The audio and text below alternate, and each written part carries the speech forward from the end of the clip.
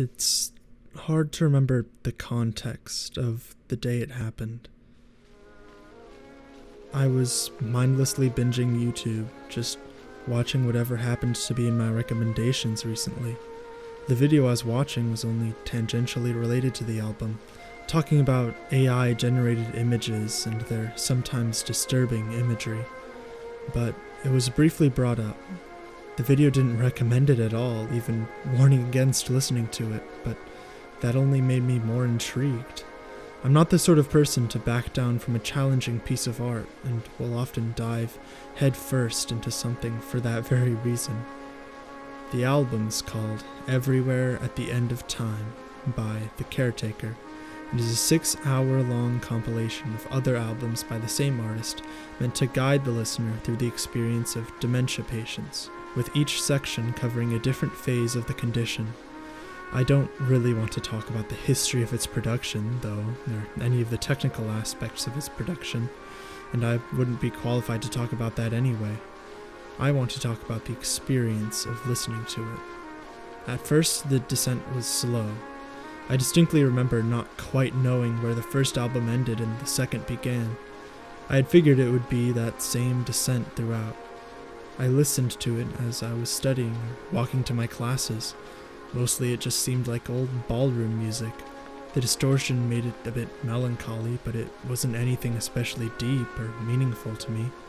I just idled on by the sound of the ballroom, reminiscing on memories that weren't mine of dancing slowly into the night with the woman I loved.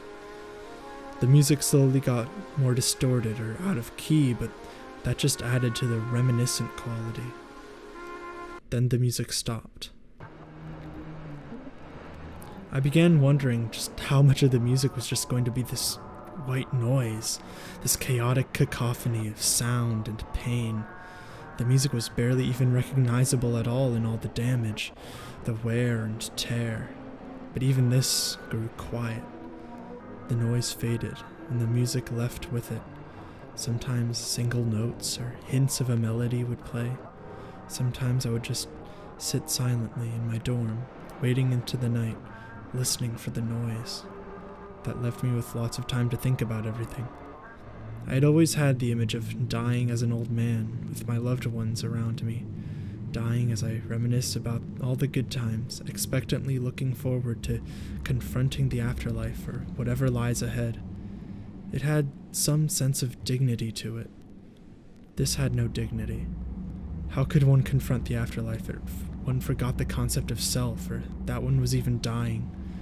There'd be no friends or family to look back on, or lovers to think back to, even as they sit right next to you. To die utterly alone, without even knowing what loneliness is. It was a harrowing experience listening to this album. I remember shutting the album off for the sake of talking to my friends or participating in class, and it was like wool was torn from my eyes.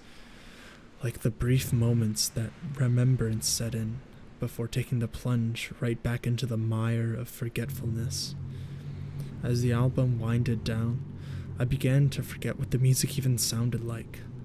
All I had were the desperate rumblings and groanings of a mind trying so desperately to remember, of single synapses trying to fire without quite forming any single image, a mind empty and without form. Once it finally did end, I was left completely drained. It haunted my every thought and crept into my dreams.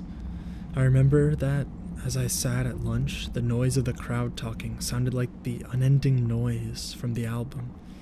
It was like I had just gone through a traumatic event, and to be fair, I kind of had. I was deeply affected by this album. It doesn't haunt me like it used to anymore, but the journey I took with it will always be at the back of my mind. Its chilling, distorted noise may always send a chill down my spine, and I may always get a brief flash of terror every time I happen to forget something. How did it do this to me? How is it that this album, a work of art made for the sake of public consumption, could have seemingly traumatized me like this? It reminds me of the Necronomicon from the works of H.P. Lovecraft, or The King in Yellow from Robert W. Chambers. These were both books of dark secrets of the cosmos, and the old gods in control of them. Books of secret knowledge that would drive the reader insane if they were ever to decipher their truths. These are forbidden works, works that seem to have been made by mankind, yet bring humanity to its knees whenever they come into contact with it. I've always been fascinated by forbidden artwork or literature. What work could possibly be so terrible or dangerous so as to be censored like that? One has to wonder what their motivations are for censoring it. If the reason it makes people so seemingly dangerous is that they learn the truths that everyone else is covering up, or maybe it could be made in such a way to somehow unleash our primal instincts or awaken us to our deepest fears. What secrets could man have found in the dark places of the world, and what made them so terrible that they were covered up? I'm Thomas Folkerts. Welcome to the Forbidden Library. Heartaches, heartaches, my loving you meant only heartaches. Your kiss was such a sacred thing to me. I can't believe it's just a burning memory.